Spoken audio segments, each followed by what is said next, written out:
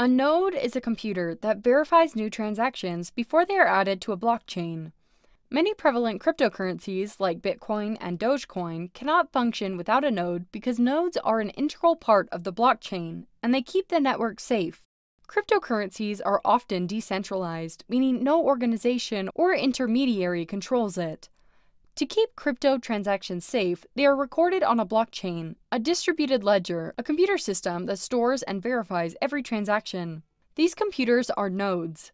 Each node on a blockchain keeps identical versions of the transactions so that when there is a new transaction, every node on the network receives and confirms it. Unlike traditional financial organizations that go through intermediaries such as Visa or PayPal, cryptocurrencies do not rely on validation from a central authority. Cryptocurrency transactions are verified through a peer-to-peer system using nodes.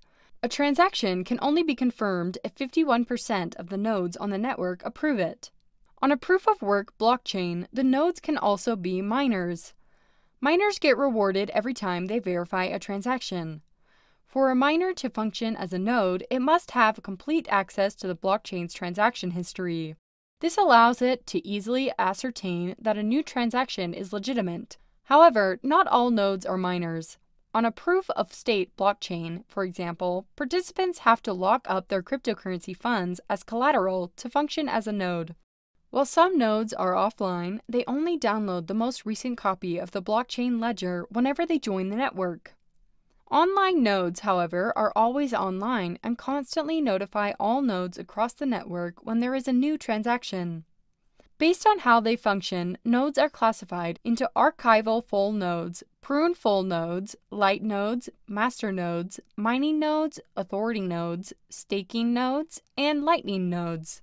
Mining nodes are used on a proof-of-work blockchain, while staking nodes are used on a proof-of-stake blockchain. Archival full nodes are popular since they store the entire blockchain ledger, but they take up a lot of space, so they may not be the first choice for a node. Light nodes only download and store block headers. Although they rely on full nodes to function, they allow faster and simpler transactions. This makes them ideal for blockchains that record multiple transactions every day. A master node is also popular. It is a large node that records and validates transactions but cannot add blocks to the blockchain.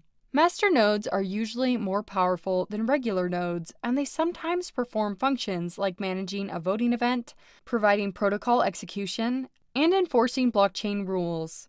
To create a node on a blockchain, a user needs the required hardware and an internet connection. The node is set up once the blockchain node software is downloaded and installed on a device, and run the software every day. Will one node become preferred over all others? Stay tuned to find out. Cheers!